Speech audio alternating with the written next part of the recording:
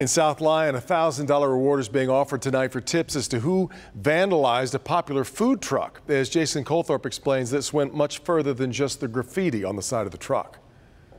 Hi, everybody. My name's Deborah Leventrosser, and I am the owner of Shimmy Shack.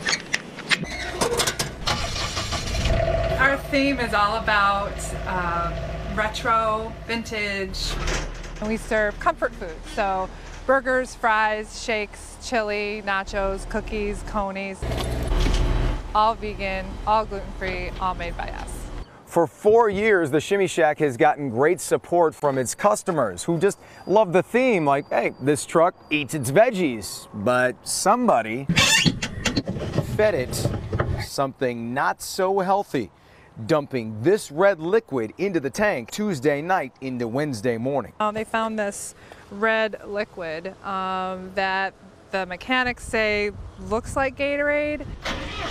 Gatorade or anything with sugar poured into a gas tank will do serious damage to an engine. Whatever this substance is went through not only the fuel tank, but it went through the lines. And when it's a food truck, the damage goes beyond that. The lost revenue of the events that we missed the last couple days and the food that unfortunately is spoiled because of this. The truck was parked at the South Lyon VFW when it happened.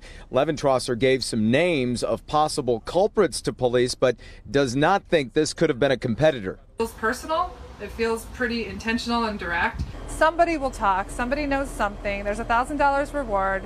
And so we'll find you. And you know what, if we don't, we're going to keep going about our business. The Shack is back, by the way, shimmying, as Deborah would say, in Proud Lake tonight.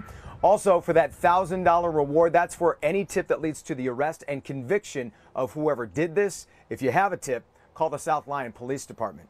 Jason Colthorpe, Local 4.